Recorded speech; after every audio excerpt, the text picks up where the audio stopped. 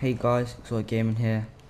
This is the GTA5 RP glitch, and I'm here with RDM Plays. I'll leave his link in the description as he's helping me with this glitch. So what you want to do is you want to go in the link and sign into your Rockstar club social account, whatever. And you want to go and bookmark this. Make sure you restart your game, or if you're already on it, restart your game so it loads up in your bookmark. So you want to go and bookmark and captures.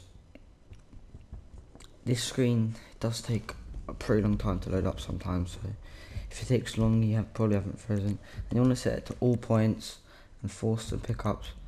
So you just want to confirm the settings. I'm on PS4, but I'm going to leave the Xbox One as well, and the Xbox One is a little bit different than this. So you want to invite your friends to the session. He will just join. I'm only doing it with one friend, so you just want to let him join, and you just want to start.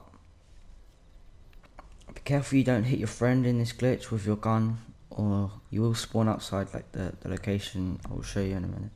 So you want to ready up straight away.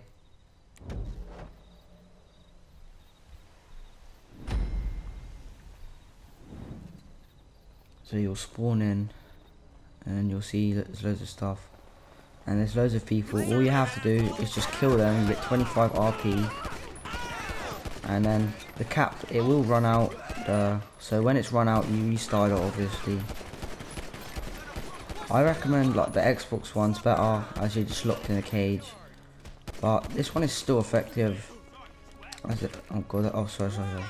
That's my friend I just killed by accident. As auto lock, as I said, when auto locks on, you have to be careful.